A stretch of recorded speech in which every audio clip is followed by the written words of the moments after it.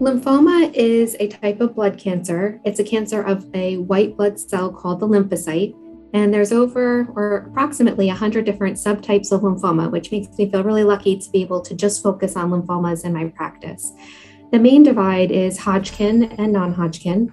One's not better than the other, they're just different. About 10% of cases are Hodgkin and 90% are non-Hodgkin. So the vast majority of patients have non-Hodgkin lymphoma. But within Hodgkin, there's only two different subtypes. So it can be classical Hodgkin lymphoma or something called nodular lymphocyte predominant Hodgkin lymphoma, which actually behaves kind of like a non-Hodgkin lymphoma. So really when we're talking about Hodgkin lymphoma, we're referring to the classical Hodgkin lymphoma, which has several different subtypes. So all of these names can sound similar and be quite confusing to a patient who may or may not have any, background in medicine. So I always spend time when meeting someone going through the type of lymphoma they have and Hodgkin versus non-Hodgkin. The most common question is which is the better one? Is that the good one? And overall, prognosis in lymphomas is typically good compared to many other types of cancers. And the treatments are different, the workup's different. So that's why it's important to understand the difference between Hodgkin and non-Hodgkin lymphomas.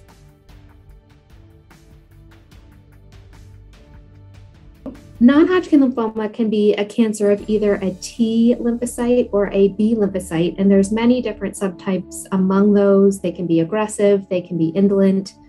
Hodgkin lymphoma is technically a B cell that is cancerous, but it's lost its normal markers or flags on the outside of the cells that make it look like a usual B cell. And it has gained other flags or markers on the outside of the cells. One of them in classical Hodgkin lymphoma is called CD30, which is really important diagnostically and therapeutically because we have some targets for those proteins that are being expressed on that type of lymphoma. The challenging thing about diagnosing Hodgkin lymphoma is that it's really characterized by an inflammatory background. So the majority of that lymph node mass or tumor you might be seeing on a scan or a patient might feel is this just inflammatory network called the microenvironment that has cells and proteins and things that feed the very few cancerous cells that are in that lymph node mass. Those cancerous cells in Hodgkin lymphoma are called Reed-Sternberg cells, and they have a very characteristic appearance. And the few Reed-Sternberg cells in a very inflammatory background is really what gives us the diagnosis of classical Hodgkin lymphoma and has helped us figure out a lot about how we treat Hodgkin lymphoma as this treatment landscape has evolved pretty rapidly over the past 10 years or so.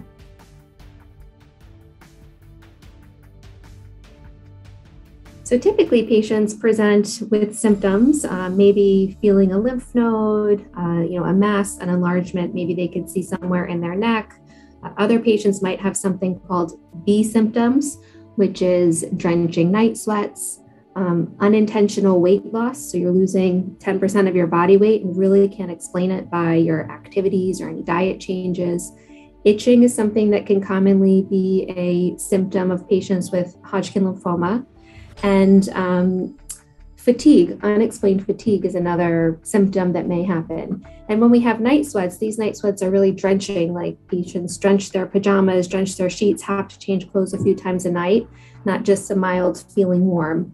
Many patients, though, may be completely asymptomatic. Say a patient had a cough or an unrelated symptom, went to their primary care doctor and was found to have a lymph node. Cough can be a presentation of Hodgkin lymphoma, particularly if a patient has their lymphoma in the chest. Sometimes patients will present with a cough and get a chest x-ray and the lymphoma is found that way. So typically clinical suspicion or imaging that incidentally reveals a lymph node or a mass is the initial presentation of classical Hodgkin lymphoma. It can happen to patients at any age. There's two more common peaks happening to patients in the late teens, early 20s, and then somewhere around in their 60s or so is the second peak, but certainly I have many patients in their 40s or 50s that have Hodgkin lymphoma. And the diagnosis, it's really important to get a good tissue sample. So there's various different ways to do a biopsy, but without a biopsy, you really can't make a diagnosis of classical Hodgkin lymphoma. Different or lymphoma in general. Different types of biopsies include something called an FNA, or fine needle aspiration. That's where a needle is placed in the abnormal area and a few of the cells are suctioned out in a liquid and examined under the microscope. That's really inadequate for any diagnosis of lymphoma, whether it's Hodgkin or non-Hodgkin, because it's really important to see how the abnormal cells are arranged within the lymph node, what that architecture is to give us that subtype of lymphoma that we can see. And with Hodgkin lymphoma, there's this big inflammatory background with only a few malignant cells. So you really need a good sample, which is at least something called a core needle biopsy, where a needle is placed into the abnormal area with a hollow center, and then a small piece of the lymph node is removed, or an actual surgical biopsy where you take out the entire lymph node or a piece of the mass, and then that's examined under the microscope. Special staining is done to see what those markers, those proteins or flags on the outside of the lymphoma are, and that helps us subtype what type of lymphoma it is and makes the diagnosis of classical Hodgkin lymphoma.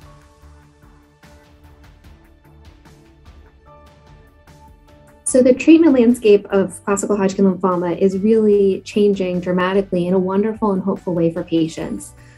The mainstay of treatment in the frontline setting remains chemotherapy-based, and there's various different factors of a patient's case that help us decide which chemotherapy to use, how long the chemotherapy treatment can be, and whether or not we use things like radiation therapy after the chemotherapy to give the patients the best chance of cure.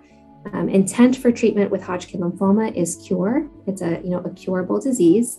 And so we're always looking at whatever treatment will give the patient the best chance of getting rid of their disease forever, while minimizing the chance of long-term side effects.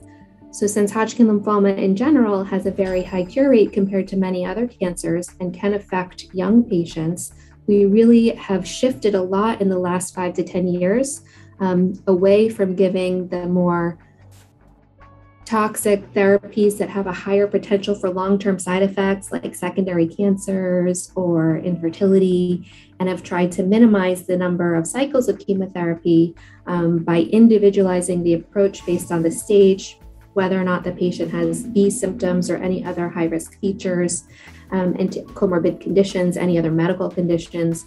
And that's how we decide which program to use for patients with Hodgkin lymphoma.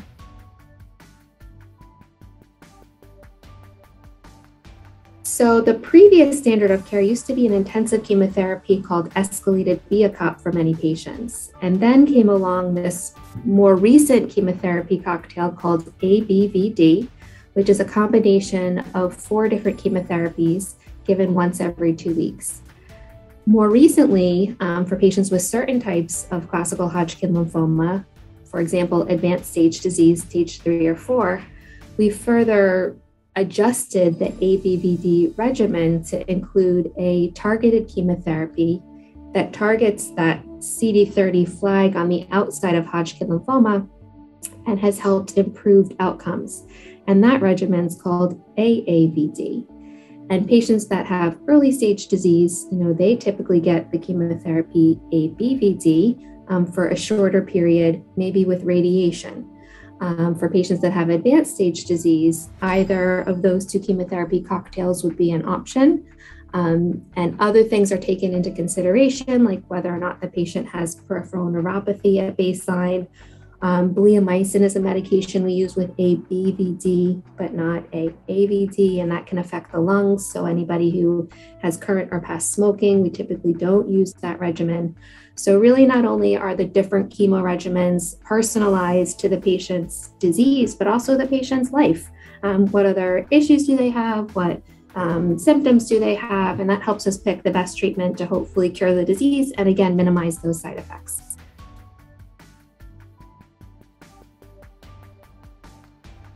So the standard of care for relapse refractory classical Hodgkin lymphoma depends on what happened in the frontline setting. So we want to know, did the patient go into a complete response and then relapse a year later, 4 years later? Those are considered differently. Or did the patient never achieve a remission to their frontline therapy? There is a small percentage of patients, maybe around 10%, that are refractory to their first-line therapy for classical Hodgkin lymphoma. Typically, the standard of care had been to do some sort of salvage therapy, which can be chemotherapy, a different chemotherapy in certain situations, or using some of these more novel medications like the immune therapy or the antibody drug conjugate, sneak attack therapy, I'll call it, targeted therapies. And you get those until a patient goes into remission. And then once they're in a remission, we consider doing a bone marrow or a stem cell transplantation. It's an autologous stem cell transplantation, meaning using the patient's own immune system, which is different than the allogeneic stem cell transplant, which is when you find a match and use someone else's immune system.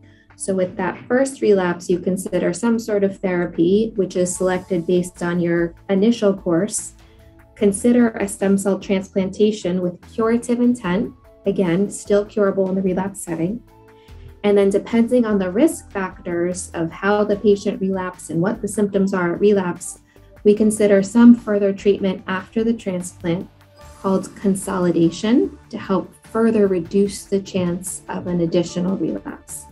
If an additional relapse does occur at that time point, then we do sometimes consider the other type of transplant, and we certainly could consider the immune therapy or the targeted therapies if they haven't been used already. And clinical trials are very active in this space, as well as the upfront and first relapse space. So it's always important to talk about clinical trial options with your provider, as that may be an excellent choice for patients with Hodgkin lymphoma.